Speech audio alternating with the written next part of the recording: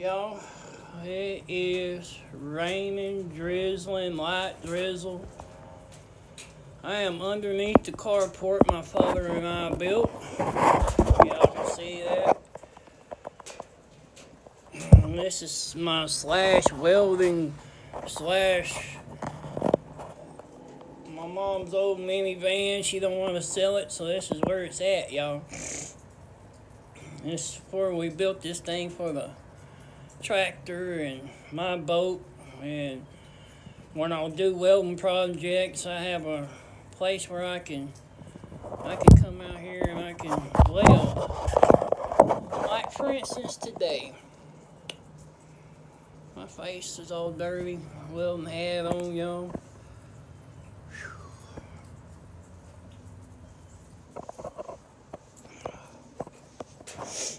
Anyway,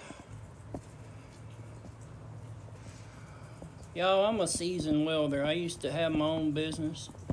Sea Dog Fab and Welding was my old business, my old fabrication and welding business, and I loved it. I still do love welding. That's one of my passions I like doing. Well, anyway, I don't have my tripod, and I didn't really video welding because my dad was helping me, and my dad and my mom, and they don't like being in my videos. So, but I'm gonna show y'all something. You see that old Lincoln Cracker Barrel welder, old electric, 220 volt welder. Ain't no sense in the world. I have a gasoline welder, a Miller, 225 Miller gas welder, Bobcat, Blue Star, whatever you want to call it. I have a welder, a gas welder, a mobile welder, but there ain't no sense in the world. For the little projects that I did, the rain started to pick up a little bit, started to blow in a different direction. But there's no sense in the world to crank up a daggum noisy, loud gasoline welder when I got this little cracker box arc welder. I like this little cracker box. Now I built this whole carport with this little welder. So anyway, I'm gonna show y'all something. And flip my camera around. Y'all. Well, I went to one of them things on Facebook, and I got me one of these little rollers for less than $20. And them people that sell them tools, they get off of Home Depot and Lowe's. And it's got them big old pallets worth of tools. I bought several things like that from them. Well, anyway, y'all. My sister and brother-in-law got a deer lease, and they first one they ever had together. They've always hunted off with me or hunted with other friends, and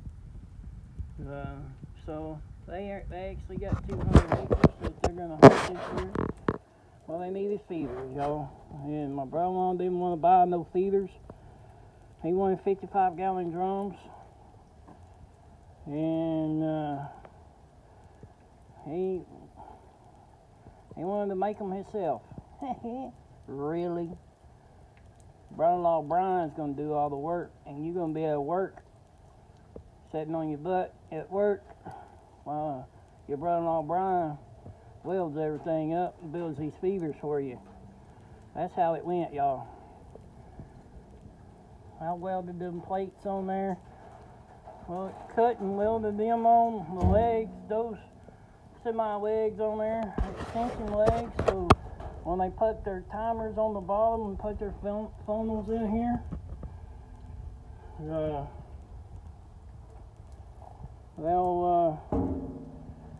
they did 2 barrels,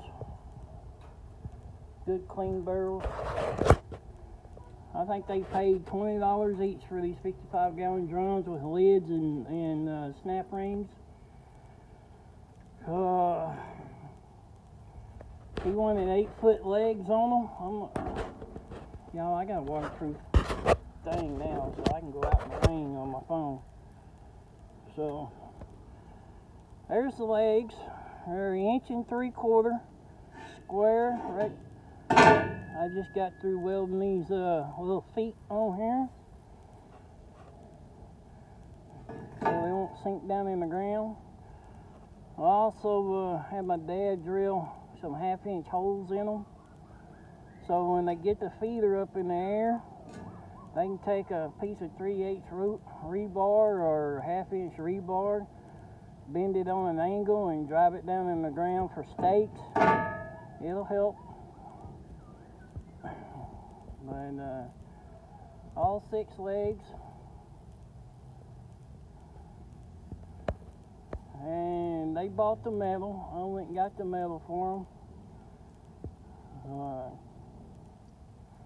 I was going to take this piece of flat and go all the way around the barrel and make a collar, and then put the legs on it, weld the legs on it. But my brother-in-law decided he wanted them welded like that, which is fine. Would have been a lot less welding for me, but I don't care. I like to weld. So all they got to do left is put the funnels in there and put the timers. So anyway, I want y'all to like, share, comment. Remember, y'all, I know there's no welding. You can't get to see me weld, but I promise, as soon as my tripod gets in the mail, I got one coming from Amazon. Hopefully it'll be in by the time I get back from Ohio. And hopefully like I said, hopefully it'll get in the mail. So, and I do have an action camera now that Justin over at Illegal Outdoors, I finally got it, how it will operate it. So I'll probably be using that little 4K action camera to do stuff. So, but anyway, I'm gonna wrap up, grab my tools, put my tools up. My mom just called me.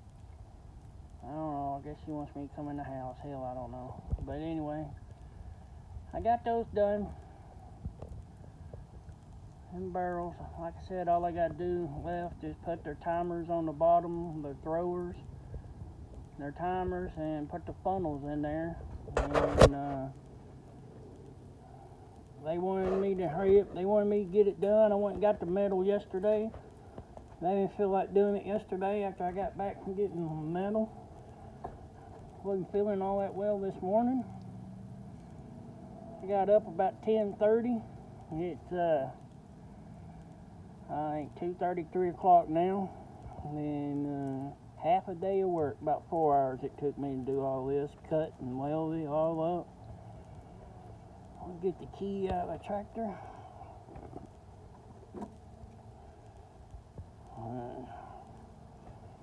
My brother-in-law will be over here after he gets off of work, and he can load them up and take them home and do what he wants with them. Got good solid weld in there. You see that?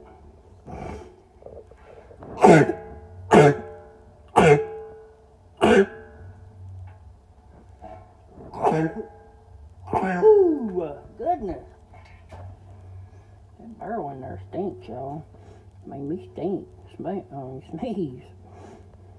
Yep, that's a good penetration weld right there, y'all. This barrel will rot and rust before them welds break, I guarantee you. Alright, if you ain't subscribed to my channel, go hit that subscription button, ring that bell so you can get more notifications whenever I do videos. Alright, God bless you and keep it off of you. Remember, He loves you and He died for you.